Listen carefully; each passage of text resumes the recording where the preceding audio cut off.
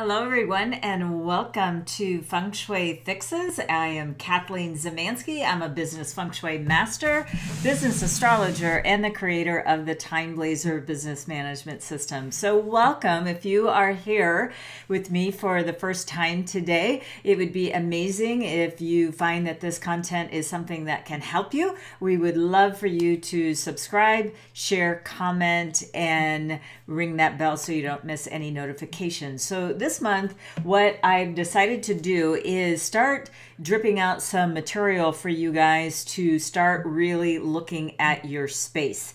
I believe that this pandemic that we are currently in, we are really going to continue this phase probably for several months, if not into this time next year. So I really want you to start looking at your space in a very different way. Now, in Feng Shui, there's a basic tenet that we'll talk about, that you are a reflection of your space. So whatever is happening in your life right now, whether it be like you're struggling at work or you're thriving at work, whether it be that your relationships are really just harmonious and you really just, everything just seems to be working out fine. Or it could be on the other side of the spectrum as well. The same goes for health, the same goes for finances. Really, anything that tends to be going plus or minus in your life, your space really has a lot to do with that. So what we're trying to have you understand during this series is that Feng Shui really is a very complicated methodology if you are practicing it correctly. I practice classical Feng Shui, which means I take into consideration person, space, and time. So the person is the business astrology, and just so you know right from the get-go that I really do focus on business. Of course, there are personal applications in everything I do, but I also want you to know that it is really a business focus that I have. So I really try to help give my clients and you that competitive edge. And that's really how Feng Shui was really designed. It was for power and money, which we all need to have. We need to have boundaries. We want to become influencers. We want to have enough money to pay for services and put, good food on the table, live in a decent condition, and, be able to provide for the people that we love, right? So you need money to do that. But I really want to take it to that next level. I really want you to have everything in your life really at your fingertips. So is life going to be just la la la after you do Feng Shui? Absolutely not. There's a lot of people that are doing Feng Shui that have been, also affected by this pandemic. But what I'm trying to tell you is there are always steps that you can do to help make yourself more empowered, have you feel like you really have a choice in what's happening in your life. So this is really how I want you to start thinking about these modalities. This is not a practitioner program.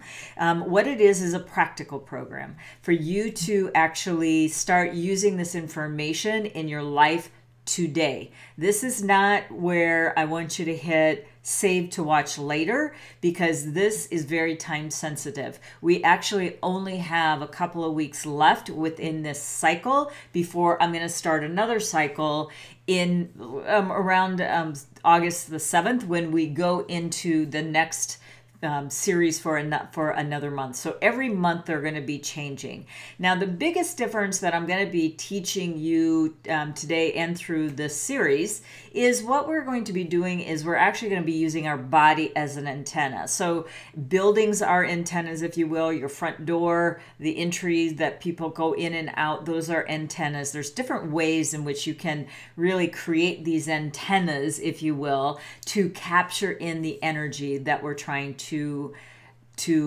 bring into our life. Now, here is a bit of a misconception that I talked about early in this series, but I think it's very worth mentioning again, is that a lot of people, or even my clients for that matter, before they started working with me, is that they talked about, I want you to come and feng shui my space.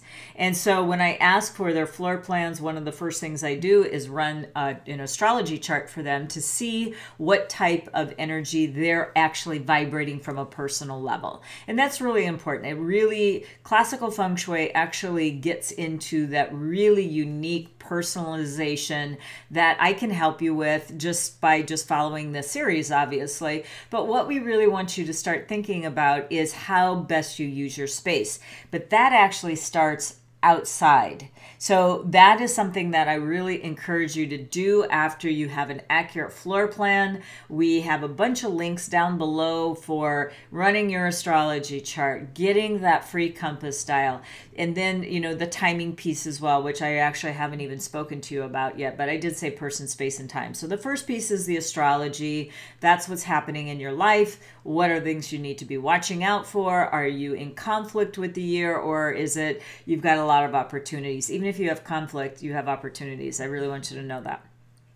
And then number two, yes, then we look at the space, but we're looking at from a global, if you will, we're looking at the holistic piece of the property that your building is at, and even further out into, the extended area. Like, what do you see off in a distance, for example? Those are all important concepts that I'm not going to get into much today, but I'm going to leave it up to you to, at very minimum, just walk around your house after you've superimposed that compass dial onto your floor plan, because then I want you to start looking at, over in that direction where there's some positive energy, I have some things that are a little bit in disarray. Why don't I clean that up and get some chi flow into my life, right? And you do the same on the inside as well. But you must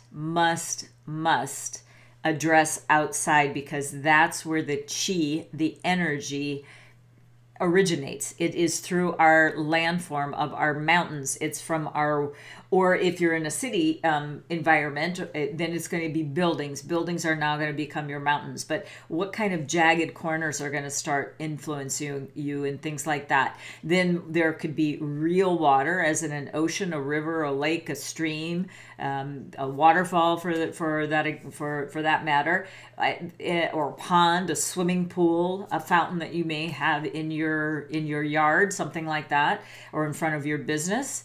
But water placement is also very important. Like, it should be in a good area. Now, I can't cover every 3,000 years of feng shui into one short video, but these are the things I want you to start thinking about. But for water, if you do not have, because you might live in the center part of a country where you don't absolutely have any water at all, then you have to start looking at the road infrastructure, the streets and things like that. That is going to start giving you, excuse me, then it's going to start giving you some information as well.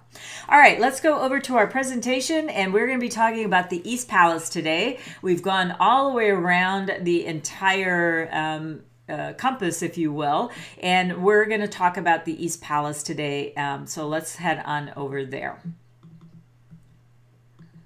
Okay, so we always are talking about the metal rat, because the metal rat is really what is influencing. Now, there is short, long-term, and midterm, if you will. So I look at the annual energies as kind of short, midterm, but now we are clearly halfway through the year. So you definitely want to start considering like how we're going to really play out the rest of this year, and then in a couple of months we're going to even start talking about how do you prepare for the upcoming yin metal ox. And you're thinking, my gosh, why are we talking about that already? Well, when you plan ahead, you're going to have a much better footing for handling the energies if we can finish up this year properly and then go into the next. So we'll be talking about that shortly. So like I said, if you can subscribe, like, and ring that bell. But if you're new to us, please go ahead and subscribe to our channel. Now, the other thing that I want to talk about is clearly what I just talked about was the person, space, and time. This really is my business model. Excuse me, I have a little raspy throat today.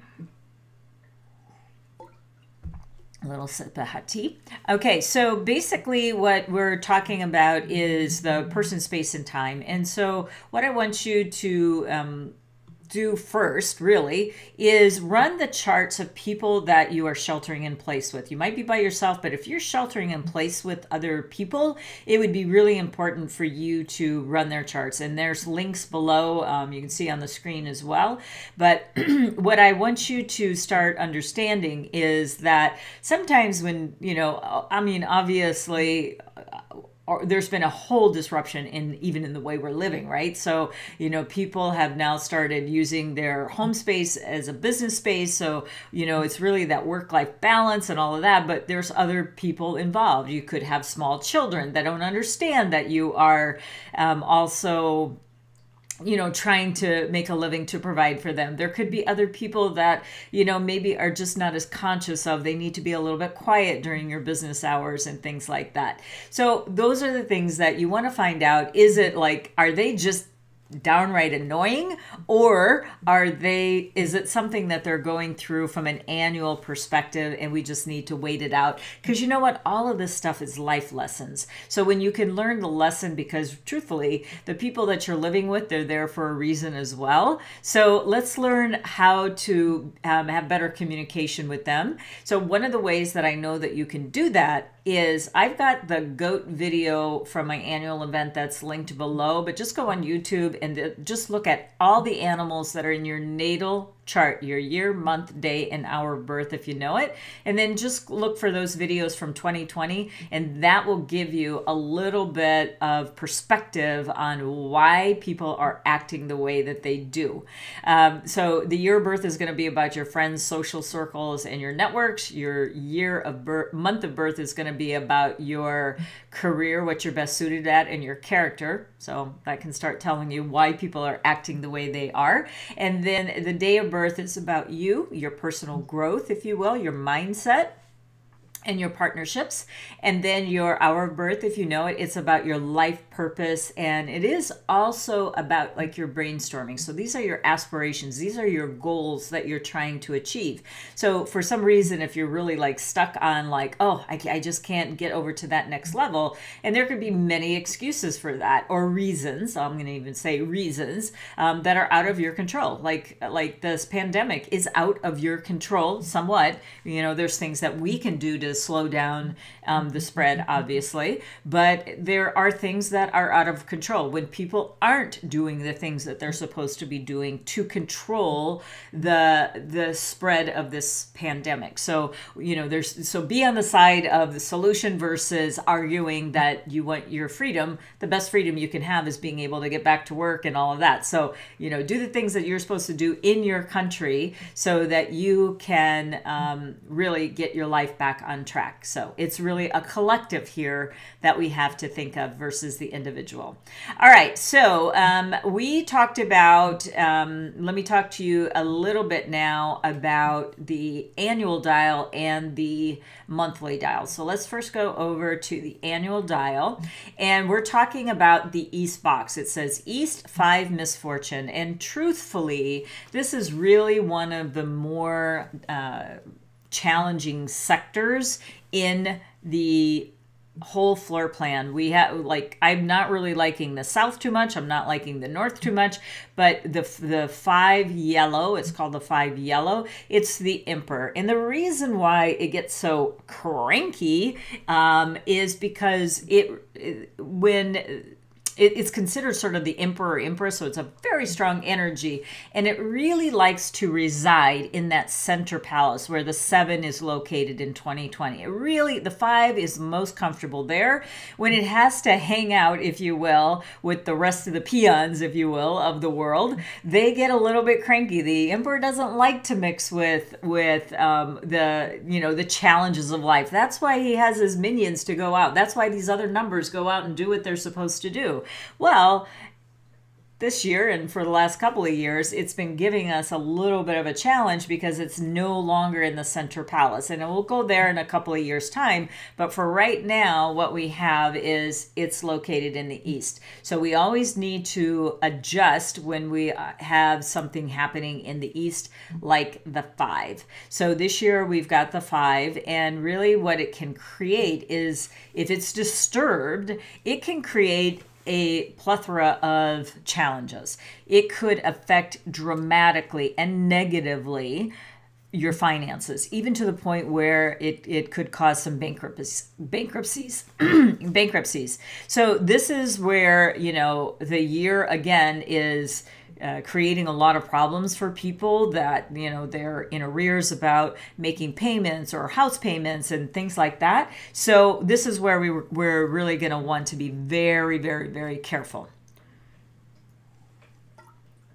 All right, now let me go on to the next slide. And the next slide is, we are talking about the east, and it's the only white box left on the floor plan this year, or in this flying star. What we're talking about here is flying star, but we are talking also, I'm also going to give you some advice about the feng shui of the area as well. But let's start in the east and what it is all about. So first of all, I want you to understand that if you can see the 5 in the east on the right hand side, that is from the annual. So any number you see on this entire grid, I want you to know the right hand side is going to be the annual star. The left hand side is the monthly star, or monthly energy. That's just a kind of an industry term to call these number stars. So it is the 1 that we're looking at, and the 1 and the 5 together. Now, what does that combination bring about? That's the discourse of today. So what it brings about, let's first talk about relationships. So in by far, this, you know, the monthly flying star is already telling me I'm not liking it so much. And there's very few months that it's going to be favorable. But anyway, this month is not one of them. So again, let's start with relationships. So this is going to be, if you are single, this could be advantageous, I guess, if you want to go that far. It's advantageous for hookups, or, you know, but it's fleeting. It's just, it's not going to go anywhere. And it's not really even that easy to date anyway right now because of, you know, social distancing and things like that. But what I wanted to let you know is that it is definitely not, it's going to be a fleeting moment. So you really are going to, like, don't put your whole heart into something if you are hanging out in the east. Now, there's other areas that you can hang out to make a longevity, but if you're spending time in the east, you can expect these things to start piling up. So here's really the trick of it. Get out of the east. Go into one of the more favorable sectors, and there's still time to do it. There's still a couple of weeks. Now, you may have already activated it. I don't know if, you know, and a lot of people are still, you know, working from their home space versus working in their offices because, you know, we've had to shut down many things. So you may have to be multitasking and using maybe a spare bedroom, or you may be using a bedroom and it is now multi-purposing as an office. So what I want you to start thinking about, if you're only using a room, then you're going to have to sort of what we call micromanage, or and put the compass dial over the room, and then just say, okay, then I'm going to get out of the east sector of that room. Because what we want you to do is we want you to take care of yourself and what you have absolute control over. So if you have absolute control over the entire building, then have at it. But if you only have access or control over one room, and it's multitasking as a multi-purpose room, as a bedroom, an office, you know, whatever the case may be, then you are going to have to put the dial over just the one room versus the whole house. I actually do kind of both, just FYI. I have it over my main office for the year, and then I also do the entire building. So that way, if I need to micromanage within a smaller space, I can do that as well. By the way, I do it for my master suite as well. So, okay. So then if we're looking at it from a business perspective, oh, well, let me actually go back to the personal stuff. Even though I did say right at the beginning we are handling, just mostly business, but let's face it, where our lives are starting to blend together right now because of COVID. So let me talk about that as well. Now, what can happen, unfortunately, if you start using this area and it gets activated, then what you are looking at is potentially a third party involvement, I guess. So another way you can say that is an affair. So, really kind of watch, just be careful when you're starting to play with this kind of fire, because unfortunately, when it's kind of a negative like this, you'll probably get found out. So I don't prescribe to that kind of thing, but it's your choice. But what I'm saying is just beware that the potential is there if you use this area. Now, from a business perspective, your business may be under literally a microscope or a magnifying glass, if you will. So whatever you do, just try to really up your game in that perspective and make sure that your work performance is really up to par, if you will. And I really want you to double, triple, quadruple check your work, your contracts, reports, anything that is going to be leaving your hands into the hands of someone else. And I really want you to start to reflect on potential blind spots that you might have.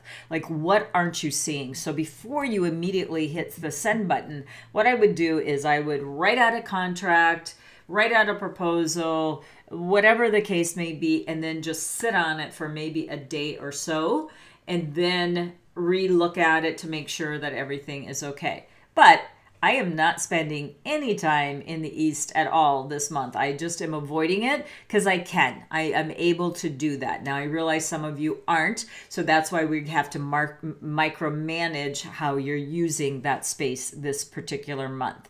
Now, to top it off, unfortunately, the 1 and 5 together is also going to start creating some health issues. So your health is a bit at risk here, so we don't want to make that worse. So really what you really want to watch is your stress level, watch your emotional, really kind of watch how you're handling situations. One of the things that I am finding when I'm speaking to clients and even friends, the ones that are not faring as well are the news junkies. So there really is science around just hitting your sensory systems over and over and over again with negative messaging. So we do need to stay informed. Absolutely. But you don't need to hear that same news story from 10,000 different perspectives and news feeds constantly, and just having your notifications, and every time a notification comes you have to see what's the breaking news. You know what, it's not so breaking anymore, but again, we do need to stay informed, but there is a matter of maybe a few minutes in the morning or a few minutes in the evening, not before you go to sleep, because that might keep you up at night. But basically, really what I want you to do is really watch your stress and emotions. So find out what your triggers are. That's really important. It's not only just news, it could be just kind of squabbles between people. So where's your responsibility in that as well, right? Takes two to tango, right? Always. So don't add fuel to the fire. By being in the East, it's adding fuel to the fire. So just avoid that area, because there's much more benevolent areas that you can spend than in the East this year. Okay, so, and then I actually want you to also watch a bit about what you ingest, because the 5 is actually a earth energy, so it can kind of create some digestive problems. So the 1 and 5 together, it's water and earth together, and that can kind of get very muddy and confusing, and you just don't even see straight. So this is really what I want you to watch out about. Okay, let's go back to our presentation here, and let's go to the next slide. So like I said, in earlier slides or earlier videos that I did for this month, we talked about the icons being red are the negative ones and the blue are the ones that are positive. So as you can see, the East has that was the best icons I could find were, you know, that third party involvement. So do watch about that. Or just if you're single, it's just going to be, you know, nothing's going to really most likely come to fruition for a long time. Or if it is, it may be laden with problems and issues as far as relationships are concerned, unless you are both on board about getting through your stuff, because everybody comes into relationships with their stuff, and not take it out on the other person. Your business is going to be under the microscope, and then health issues are here as well. And I should have even put in there that you could also lose some money here if you don't play your cards right. So we'll just leave it at that for right now. But just again, when you look at this grid, I'm loving the Southeast, I'm loving the Southwest, I'm loving the Northwest. Those would be my top picks where I'm going to be hanging out in for the remainder of the month of the goat.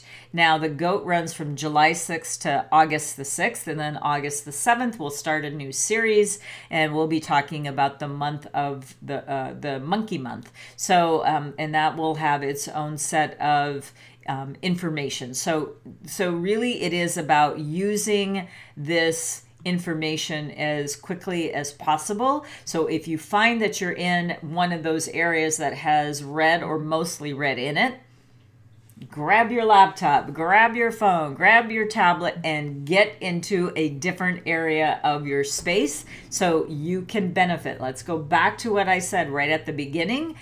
If you are experience any financial, relationship, career, health issues, one of the reasons could be is that your body is in a negative vibration. When you go into a better vibration, it is going to help you have more vibrancy. It's going to attract more people to you, more clients to you, and you're going to be healthier. If you put your body in a negative zone, what's going to happen is the opposite. So let's go up and get our vibrancy up. So these subtle tools are very empowering because we are now working with the subtle energies of the universe. And so make your body the antenna to receive this good energy. It doesn't cost anything to pick your body up and move over to a different location, either in your bigger space if you are able to do that, even if it's in a shared space and you're able to go into a different sector just to do, you know, a few hours of work, great. Go ahead and do that. All right, I want to show you very quickly what the Feng Shui dials are if you want to go ahead and get those as a download. So the first one is the annual flying star. So we're only doing the annual here. We're not interfacing the monthly every month. So you're just going to have to do that piece on your own because it changed so quickly. It just makes sense for you to do that. So as you can see, this is how you would superimpose this over an accurate floor plan. Now, the next one is our Feng Shui dial. And remember, we're talking about the East. Now, the East, as you can see, has the red zones, and then over that one middle section, we have some green and red. But I would really want you to think more of this is more of a danger zone than, oh, let's see if I can really get any juice out of this particular area. I would prefer that you just avoid it, especially if you already have some things that are awry in your life. So the simple way of using this Feng Shui dial is to have the green areas where you want to hang out the most, and then you are going to want to avoid the red areas. But like I said, from this function, from the flying star dial, we do have some pretty wonderful things that you can use as well, and the dynamics of what's happening on the month is really what is going to help you. All right, the last thing that I do want to, or maybe a couple of things I want to say is that the timing piece is my Time Blazer, and the Time Blazer is a personalized energetic calendar that will help you take the right action at the right time, make informed decisions about your program, product, and service launches. It's always like staying in the flow. So if you can use the three tools that I talked about, which is person, space, and time, you're understanding what's happening in your astrology. So then you know how to use your best strengths. So let's say, for example, your month of birth is not going to be performing so well because of certain animals in your chart. Well, then look at your social circles. How can you elevate your status? How can you, maybe do something with your website or your social media? That's all the hour of birth. And then if there is something about your career, the month, then what is it about your character that you need to be watching for? And then the others along the way. Then we're going to look at the space. What do we have available for us to use that's positive? Use those positive areas. And then, of course, the time is a very important aspect as well. So just wanted to let you know as well, every Tuesday I do a Time Blazer Tuesday. And basically what I'm doing is looking at the week in advance. So we actually are helping you also to capitalize on the best days of the week or the best hours of the week. So you may want to check out that series as well, which is also on YouTube Live. And that was posted yesterday. So you have, the entire week. But again, this is all time sensitive information. So you want to use it now. So if you're ready to get back up and get things going, start using these tools today. Not tomorrow, not next week, today. Because if you're really serious, today is the moment, and really now is the time. So this is really what I have for you today, is to really kind of look at all three aspects that are available to you so you become the empowered person you want and choose to be. And again, we appreciate your viewing and staying and following us. So again, just go ahead and click that bell for any updates so you don't miss things that are coming your way, as well as subscribe, comment, and share. That would really help out our channel a lot. And so we really depend on your input as well. So if you have any questions about astrology, feng shui, or the timing aspect with the Time Blazer, and truthfully also the Universal Gateway, which is a manifestation tool that we use in Chinese metaphysics, also called Qimen Dunjia. So any of those questions, if I can answer them for you in a YouTube video or an upcoming blog, I would be absolutely happy to do that. So have an amazing rest of the month. We'll be back with Feng Shui Fridays, Feng Shui Fixes in August. And so you got a couple of weeks to use this information. So we'll see you next month at the beginning of the monkey month. Take care and have an amazing day. Bye-bye.